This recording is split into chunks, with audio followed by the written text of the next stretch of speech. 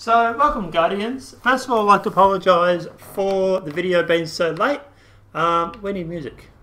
Give them away. So, I'd like to apologise for the video being so late. It was just the fact that I couldn't get onto Destiny earlier. Every time I got on, the internet would die or the connection to the server would die. And I was getting all sorts of fruit and vegetables. I was getting pineapples, I was getting currants, and even a few coconuts. So it definitely was not fun. So let's have a look at Zerg. He is behind here where the people are standing at the moment. So if you don't know where Zerg is, he's right there. And let's see what he's got. Okay, so he's got the MK44 standard sides, obviously for Titans.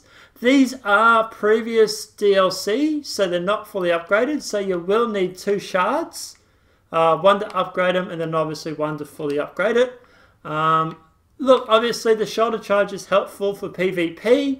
Heavy ammo is obviously good for PvE. Look, guys, if you've got a decent helmet, chest set, and gloves or gauntlets, and you need boots, it's worthwhile thinking about. But that said, Prisoner of Elders, they are selling the boots this week, and they are level 42 light, so that will get you to your 34.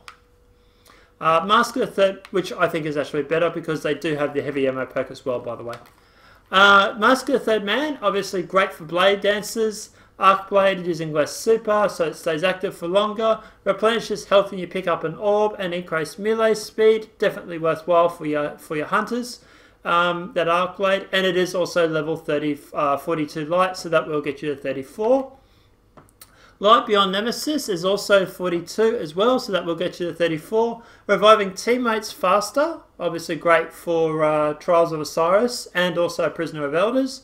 Replenish health when you pick up an orb, great for obviously Trials of Osiris or Prisoner of Elders or Crota runs or anything like that.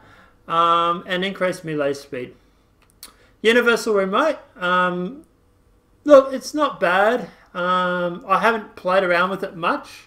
But from what they've been saying with, a few people are running around with it in Trials of Osiris. Obviously, if you're a collector, you want to get it anyway. But if you need a shotgun, but personally, for exotics, I would rather Galahorn or Mitre Tool to be used. I don't normally have a spare exotic slot for a shotgun. Exotic Shard, obviously for upgrading, and obviously exotic engram. So if you guys need any chest armor, definitely worthwhile having a look at that. He is selling heavy ammo synthesis again.